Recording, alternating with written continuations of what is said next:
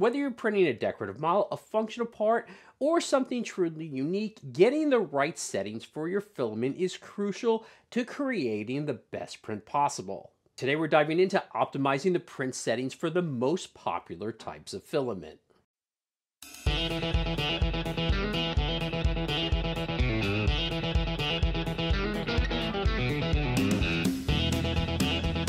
I'm Brian DeLuca and this is Maker Build It. Today we're reviewing the settings for the most popular types of filament in 3D printing, everything from PLA to ABS to carbon fiber.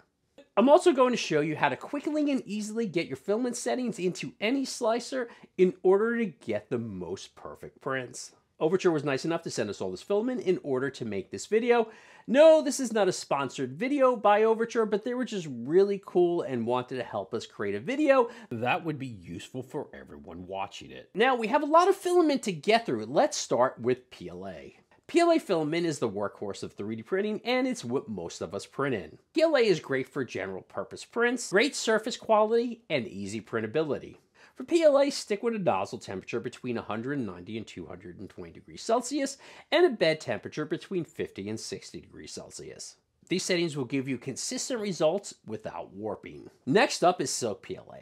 This PLA will give your prints a shiny, silky finish, making it ideal for decorative parts. A slightly higher nozzle temperature between 200 and 220 degrees Celsius helps maintain that smooth, silky texture. Slower speeds also enhance the details on your prints. PETG strikes a balance between strength and flexibility, making it great for functional parts such as brackets, phone holders, things like that. When you're printing with PETG, you're going to want your nozzle temperature between 220 and 250 degrees Celsius. And set your bed temperature between 70 and 80 degrees Celsius for better adhesion. PETG also benefits from reduced cooling for stronger layer bonding. ABS is known for its durability and high temperature resistance. This filament is perfect for parts that need to withstand wear and tear. ABS requires a nozzle temperature between 230 and 250 degrees Celsius, and a heated bed from about 90 to 100 degrees Celsius. Printing in an enclosure is recommended to help reduce warping. Flexible filament like TPU opens up a world of possibility for softer and more elastic parts. Keep your speeds low, around 20 to 40 millimeters per second. And use minimum cooling to optimize results. TPU has a tendency to string a lot when you're printing with it, and these settings should help with a lot of that stringing. Carbon fiber PLA combines the ease of printing with PLA with strength and stiffness. It's perfect for lightweight, durable parts. Because of its abrasive nature, you'll always want to print with a hardened nozzle when you're printing with carbon fiber PLA to protect your printer. Finally, glow-in-the-dark PLA is great for adding some fun and flair to your 3D prints. Whether it's a decorative part, something you want to glow at night like a Halloween decoration, or a practical part, this filament will definitely give some style to your print.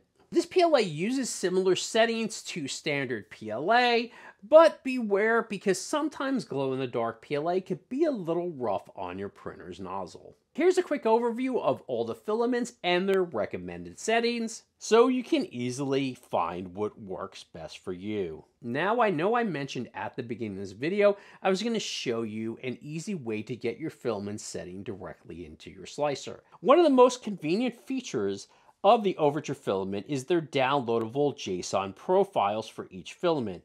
These profiles include pre-configured settings to make printing easier than ever.